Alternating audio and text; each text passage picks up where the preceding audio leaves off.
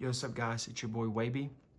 In today's video, I'm going to be showing y'all how to factory reset your Nintendo Switch. So this is good guys, if you're planning, on selling your console or giving it away to someone, you would a factory reset where it's basically like a brand new Nintendo Switch, like no one's ever used it before. Except your scratches on it, of course, if you have any. And you can do this, y'all, by pressing the power button like this.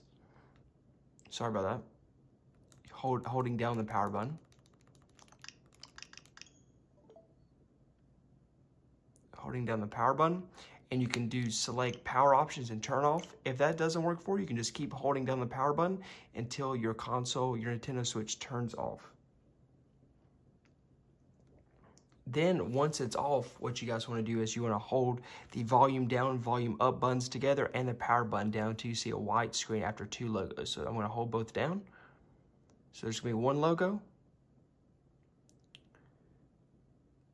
two logos, and then the white screen.